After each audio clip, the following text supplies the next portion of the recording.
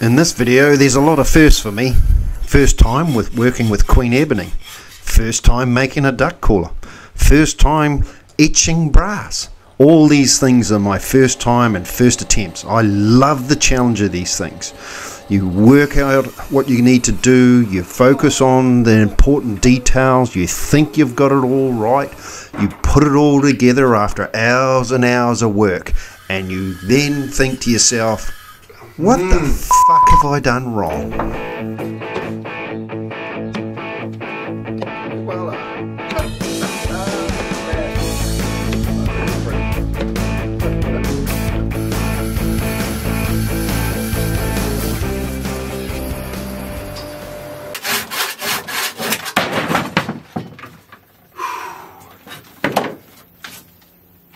Oh, that's heavy.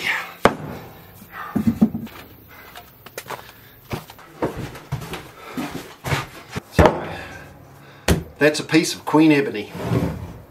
Very dense, very heavy, very hard. I'm going to use some of this to make a duck caller for my brother's 60th birthday. Like me, he's a very keen hunter. I thought it would be an appropriate gift for his 60th birthday. So come along for the ride and let's see if I can build a duck quacker. Never done it before, so there should be some challenges.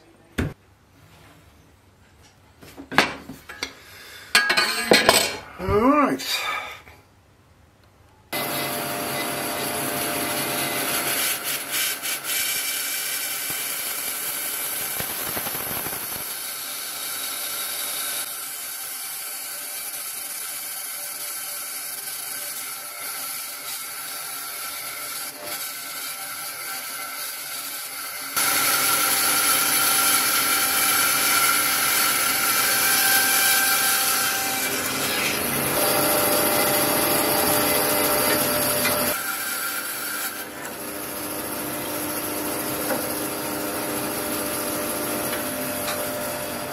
Right, so that's a 50 by 50 cube now, which we can turn the callers out of.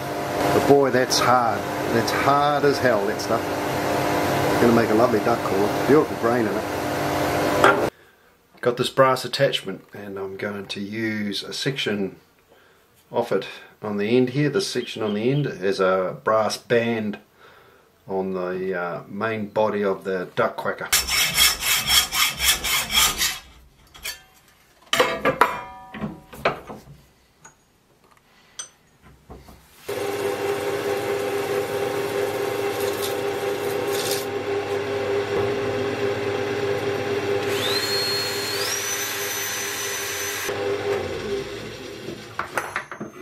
So that's most of the thread filed out and sanded. That'll be good enough for what we want. It'll actually, the little grooves in there will assist with the gluing into the wood. We'll give the tops a little bit of sand to flush them off.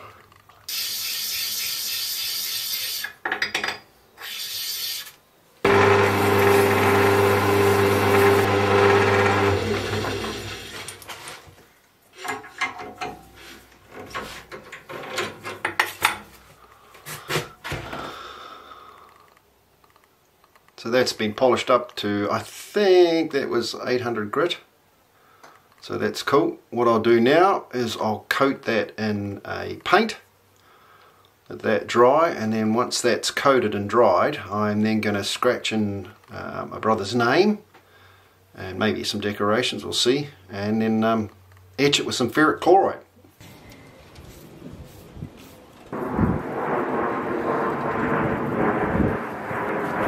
I recoated over the black with some white paint as well, just to give it a bit of contrast.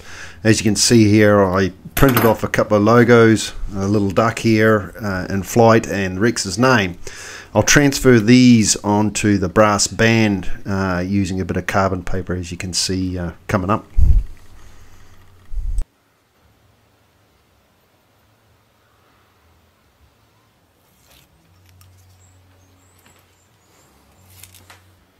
Once I transferred the image, I used a series of knives and scratches just to take the paint off the areas where I want it to be etched. I wasn't too happy with the adhesion of the paint on this. When I do this sort of thing next time, which I'd like to try because I was quite pleased with the results, I'll use a different coating, something that will key to the bronze a bit better than this paint did. Even though it worked, it didn't key as well, and I couldn't scratch it to create effects or lighter, finer effects, which is one of the things I want to work on and actually see what sort of decorations I can get and how fine I can get the decorations. But I'll need to try that in the next process. You can see here on the duck how the paint's just peeling off the brass instead of actually being physically scratched off the brass. It's just showing that there isn't a lot of adhesion with the paint on the brass. We'll put it in there and we'll see how we go.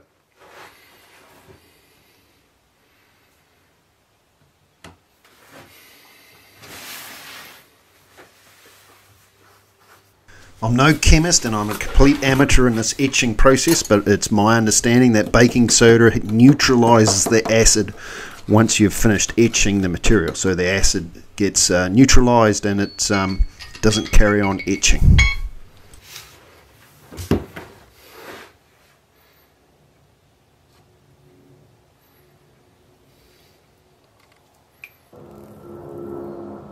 I think we'll put it in for another 15 minutes, I think.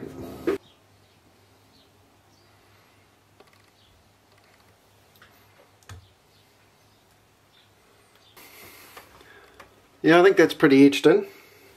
So we'll put it into some baking soda, neutralise the acid. Might have just bloody worked. Who would have thought, eh? Alright, next stage, now that's neutralised, is we'll put in a bath of acetone to take all the paint off, and we'll see what it looks like.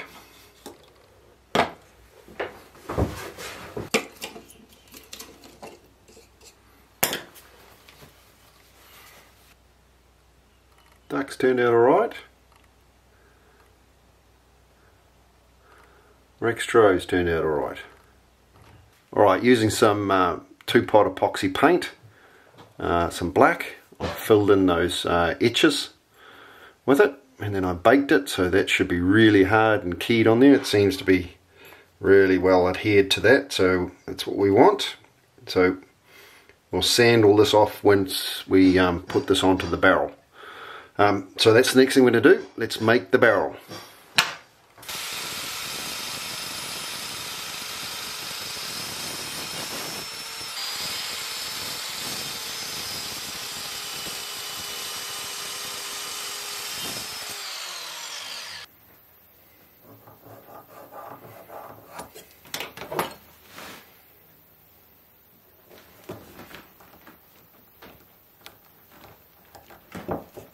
Alright, next thing we're going to do is drill a 16mm hole through the centre of that block.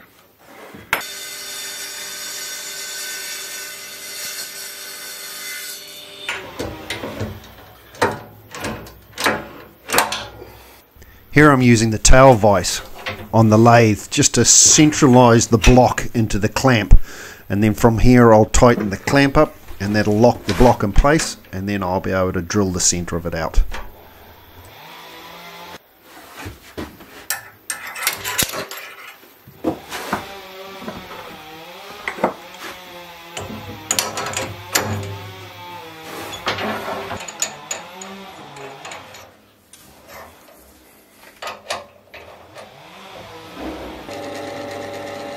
This was slow going.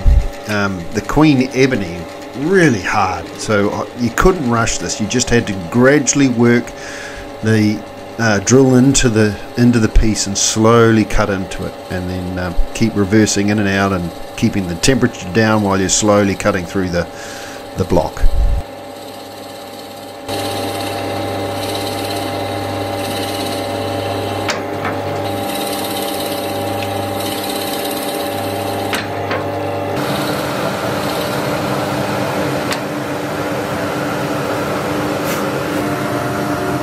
We have a 16mm hole through the block. a side project. You have to make an expanding mandrel. So we've got the barrel blank with a 16mm hole drilled through it, ready to go. Alright, what we've got to be able to do is turn this on the lathe so I can turn both sides of the block, because that whole block is going to be the barrel.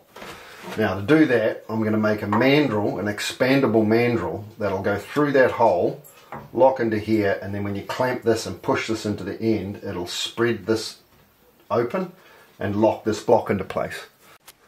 Let's see if it works. First thing we're going to do is turn this down to 16mm.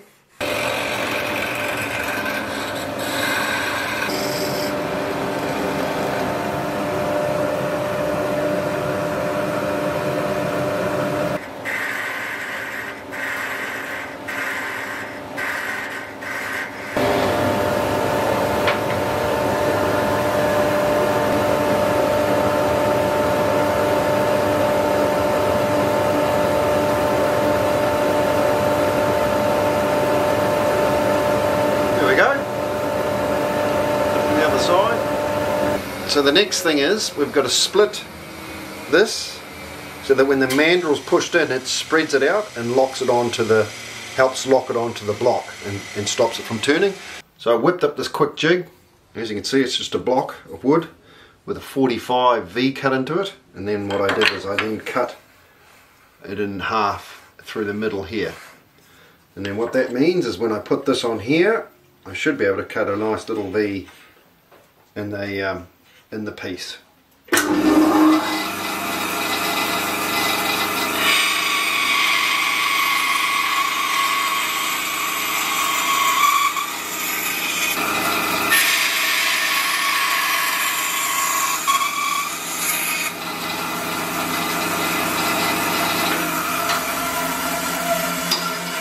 Like that.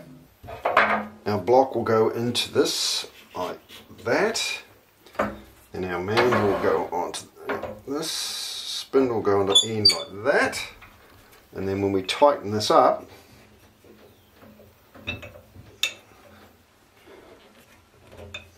should mean that that's quite tight, and it is. It should mean we should be able to turn it.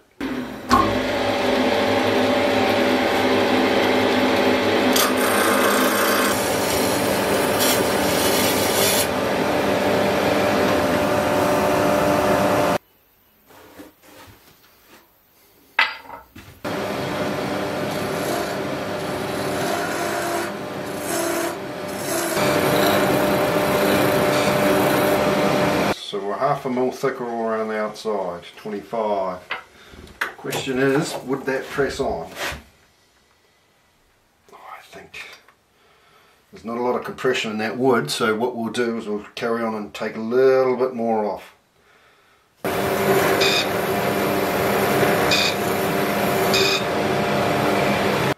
Oh, I think we're good. Oh yeah, oh, it's getting close. So I think that's close enough that it'll actually press on now.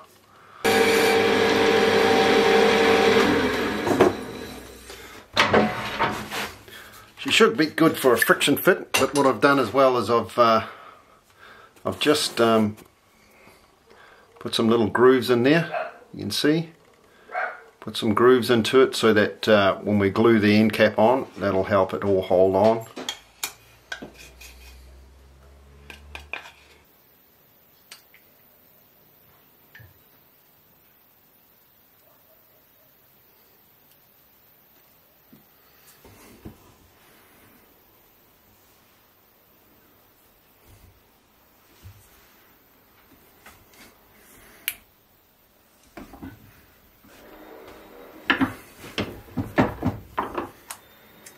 Got it.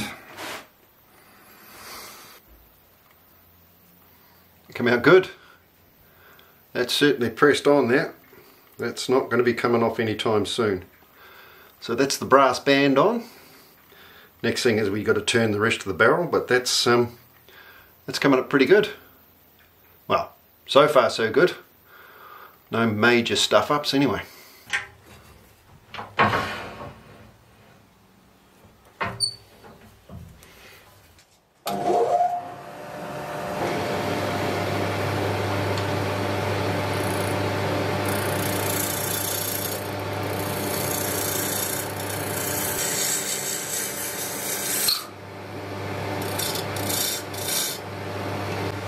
I had a rough idea of the shape that I wanted to make the barrel on this duck caller, but as you go along and I look at it and see the shape and the form, I'll make little corrections and adjustments as I see fit.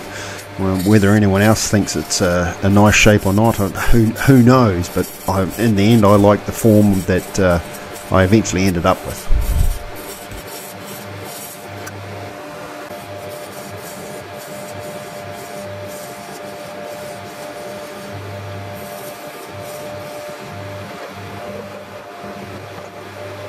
Here I'm just turning in a little recess on the barrel. This is where the lanyard will tie onto the barrel, so you can wear it around your neck. You don't have to carry it in your hand all the time. You can see here I masked off the brass band that I've pressed onto the barrel. The last thing I want to be doing now, after all the work I put into that brass band, is taking a chunk out of it with a chisel or a scratch in it, because I was a bit careless. So I put a few layers of masking tape around it, which hopefully will protect it and make sure that I don't do anything silly. But I was very careful around it to try and not cause any catastrophes.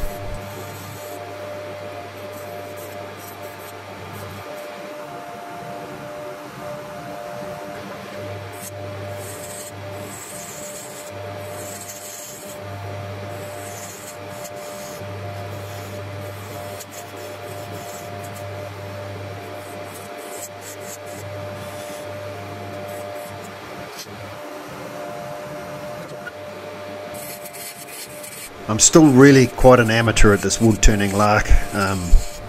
You know, just trying to figure out how the chisels work and how the scrapers work and which is the best angle to approach the piece with. This wood being so hard as well didn't make it much easier. So it's just a gradual work away at it till I get the shape I want, and then of course I'll work through the sandpaper and clean up most of it with the sandpaper, and then we have the finished barrel.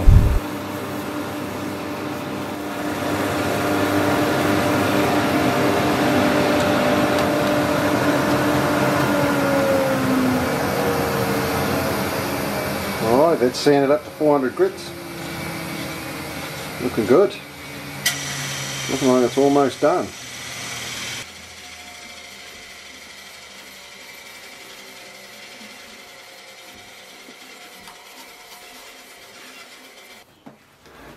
That's come up pretty good.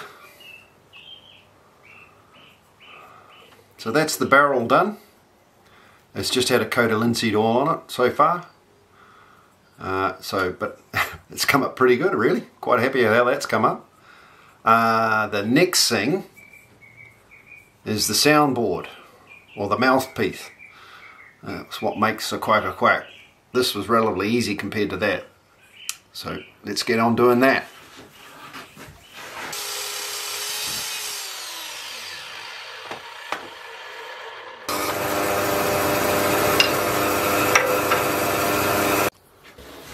So this is the insert, or the mouthpiece. So the first thing we're going to do is drill this hole. Now it's got to be drilled at a specific depth of 84 millimeters. The total soundboard length is 98 millimeters. So 84 millimeters, we've got to drill this hole into the side, and that's what we'll do first. Alright, so we've got a 5mm drill. We've got to stop at 84 millimeters, and we'll drill that into the end here. It's got to be exactly 84 millimeters deep. It's very important as well that this hole that I'm drilling in this block stays dead center of the block. I can't afford the drill to skew off to one side or not be centralized in this block, because it'll affect a future process in making the soundboard or insert. Right, that's 84 mil. I'm using a tapered reamer here to put a taper into the end of the soundboard or the insert.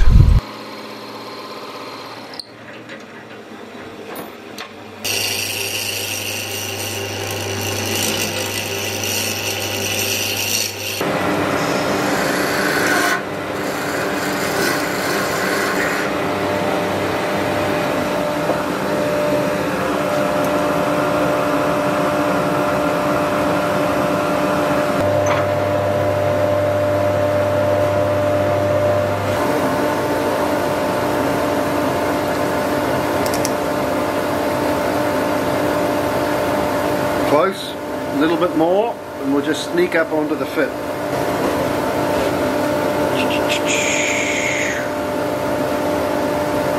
Beautiful, perfect. Nice and snug. Alright, now we'll turn the rest of the barrel.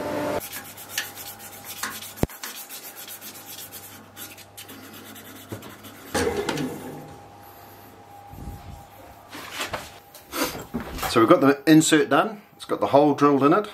I've sanded this to about 400 grit so far, but that of course will go into there and that'll have the reed in it that'll make the quacking noise. Now the next job is the nerve-wracking bit. I made a jig up here, as you can see, alright, which the soundboard will then go into, like that. Alright, it gets locked into place, and then we cut using the bandsaw out that shape and a little notch in the barrel for the cork. Now the hope is we cut that 5mm hole that we've drilled into here to a certain depth in half. That's the hope. If it doesn't cut it in half, I'll have to try again and make another one. But we'll lock this in, bolt it up, and then run it in the bandsaw and cross our fingers and hope for the best.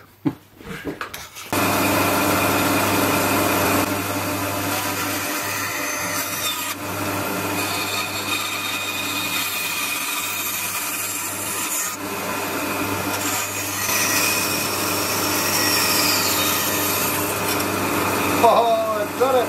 Cut it in half! Woohoo!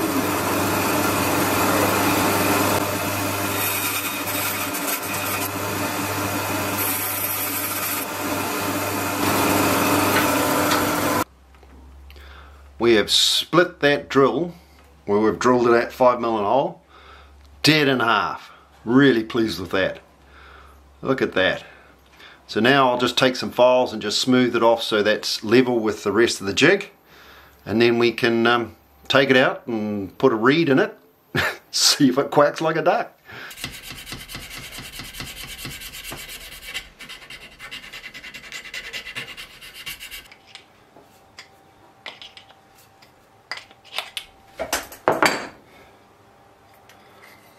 There it is. So that's the soundboard. Alright, so now we'll make a cork wedge to go into here with the reed, and then we'll see if this works.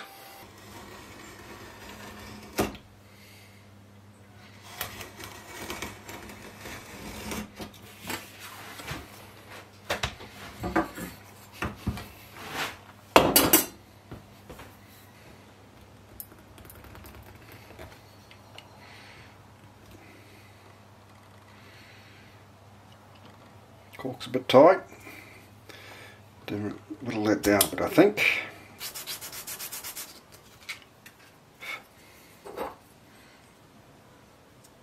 it's better.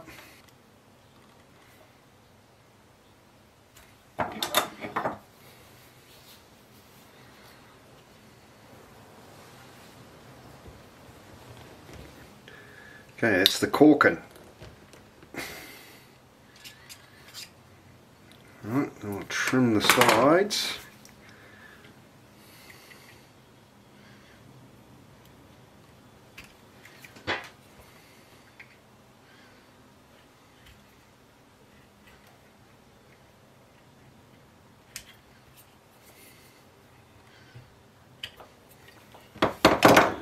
Alright, see if it works.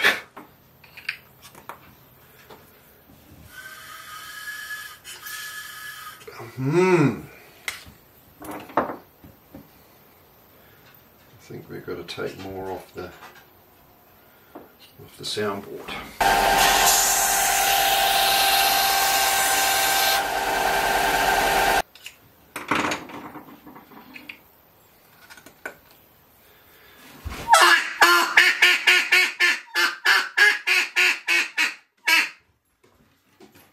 Hard.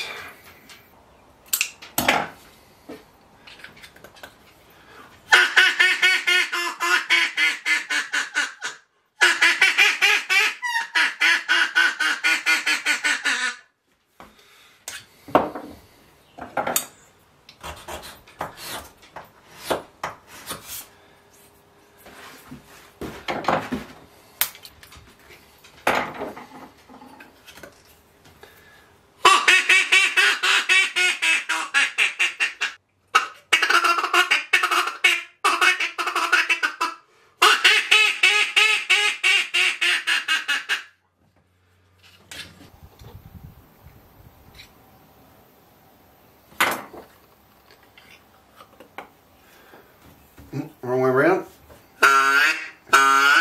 Got it.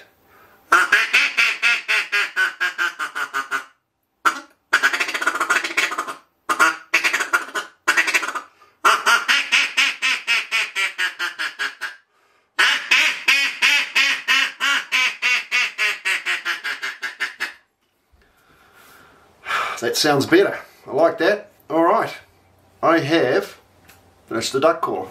Well, not finished it. Next thing we'll do a bit of final sanding, final finishing, put a couple of coats of linseed oil on it, and then she's done. But the soundboard was quite tricky to get correct. I had to file some more off and make it a little bit thinner, adjust the angle here, and then adjust the reed as well. So it's a combination of things to get the sound right.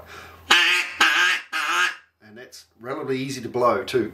Before I was having to blow it quite hard to get the result, and you couldn't get the soft notes when you're trying to do the quieter sounds. But that's nice and easy to blow now. That's really good. Pleased how that's come out. Took a while to get it, but we got there. I want to make a little box for this cooler to go into, so first job, we'll resaw some timber down to make a small box.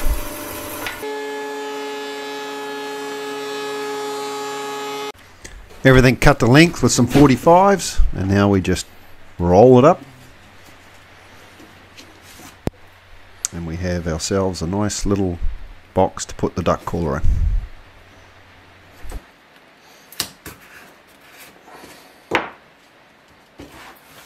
I just glued the bottom on, and we'll just flush it up to the rest of the box, and then I'll make a sliding lid for the top. Some more project creep. I couldn't help myself, so I carved my brother's initials into the lid as well. A quick sand to clean everything up, and the job's done.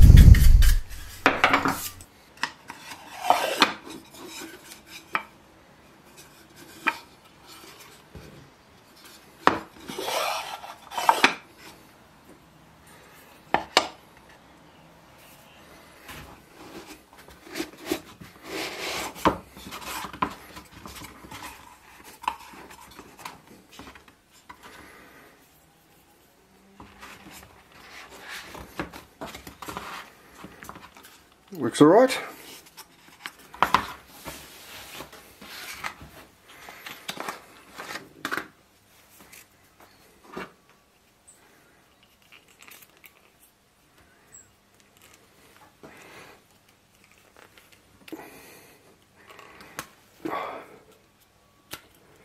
Here we go.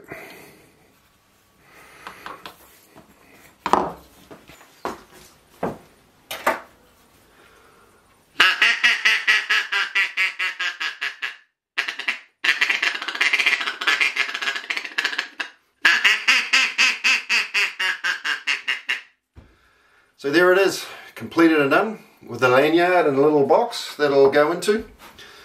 So as I said, this is a gift for my brother's 60th birthday, so happy birthday, bro. Hope it's a good one, and I look forward to sitting in the duck hide with you and hearing you blast away at this and scaring all the ducks away with it. So yeah, happy with how the project turned out.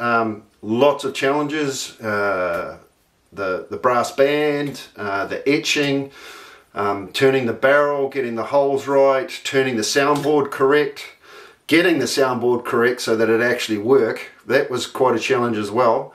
But it's all come together, and I think it looks really good. And in its little box, I think it'll be a really good gift. You know, even if he doesn't use it for duck shooting, he can always give it to his granddaughter and she can run around the house blowing it and driving everyone nuts with it. So there you go, Ruby. Have some fun with it. Anyway, thanks for watching the video. Thanks for getting this far. Remember, if you like what you've seen, please hit the like button. If you like the content of my little YouTube channel, please subscribe. I really appreciate your support. And once again, happy birthday, Blue Leader. I look forward to opening weekend with you. Cheers.